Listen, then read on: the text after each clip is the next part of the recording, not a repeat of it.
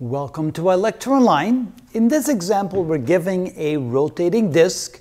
It would be a disk that's the mass is uniformly distributed, so it's a solid disk.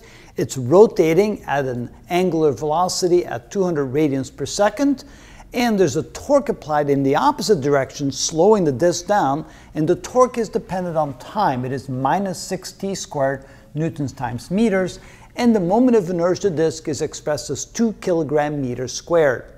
So the questions are, first, find the time required for this to come to a stop, and secondly, how many revolutions has the disk made before coming to a stop? So how do we do that?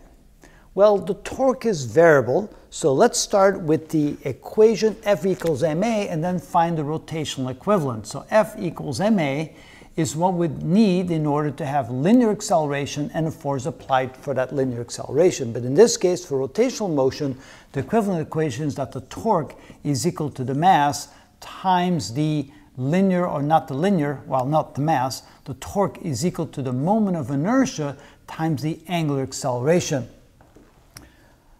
All right, so we can see here that there's a relationship between the torque and the linear acceleration, and we have the constant, or the proportionality constant, in this case would be I, because that's a constant 2 kilogram meters squared. Now we need to find the relationship of what it will take for the disk to slow down and come to a complete stop.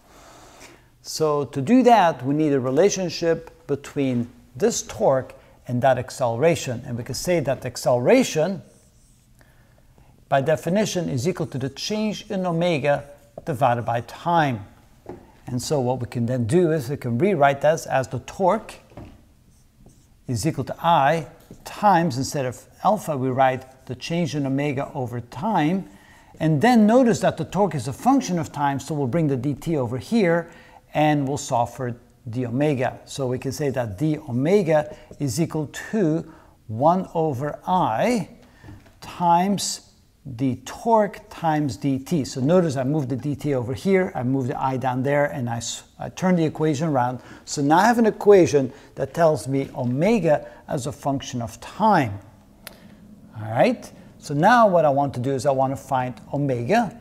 And so omega is equal to the integral of all the d omegas, which is equal to the integral of tau times dt. That's the torque times dt. So now we can plug in what the torque is equal to, and I can find out what omega is in terms of time. So notice then omega is equal to 1 over the moment of inertia times the integral of minus 6t squared times dt. So now I can integrate that, so this becomes omega is equal to minus 6 over I times t cubed over 3 plus some constant of integration. And when I simplify that, let's go over here and simplify it. So now we can write that omega is equal to minus 6 over, minus 6 divided by 3 is minus 2. So minus 2 over I, which is 2, times t cubed plus a constant of integration.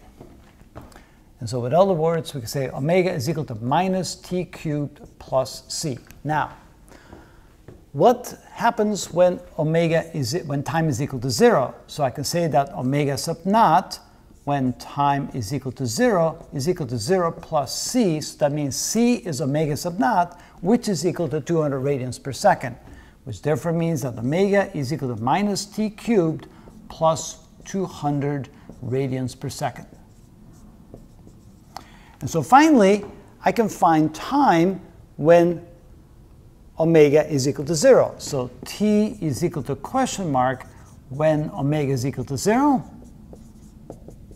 And so I plug in 0 here, so 0 is equal to minus t cubed plus 200, or t cubed is equal to 200, or t is equal to the cube root of 200. And so that will be the time required to reach 0 omega. So we take 200 and we raise it to the 1/3 power. That's taking the cube root, and we get 5.85 seconds. So it takes 5.85 seconds for the disk to come to a complete stop. Now the question next is how many revolutions did it go through before it came to a stop? So for that we need to start with the definition of omega. Omega is equal to the change in the angle with respect to time, which means that d theta is equal to omega times dt. And of course, omega is equal to this quantity right here. So that means that d theta is equal to omega, which is minus t cubed plus 200 times dt. And now we can integrate both sides.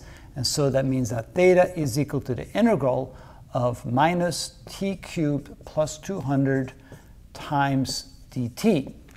When we do that, we get the following. We get theta is equal to, that would be minus t to the fourth over 4 plus 200t plus constant of integration. Now that constant of integration, that will be theta sub naught. And if we take theta sub naught to be equal to 0, then the constant of integration disappears.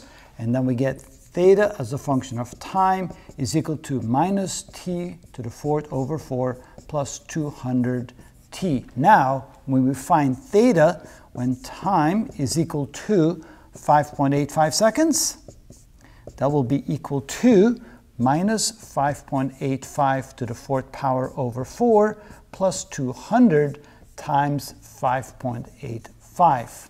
All right. Let's see what we get. 5.848 actually, if we want to be more accurate. So we're going to square that and square that again. Divided by 4 equals, put a negative sign in front of that, and then plus 200 times 5.848 equals, and it tells me 877.2 radians.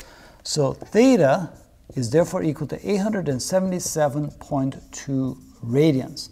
But of course, they didn't ask for radians, they asked for revolutions. So then we have to convert. We have radians, we have revolutions at the top, and radians at the bottom. And 1 revolution is 2 pi radians, which means we have to divide that by 2 pi.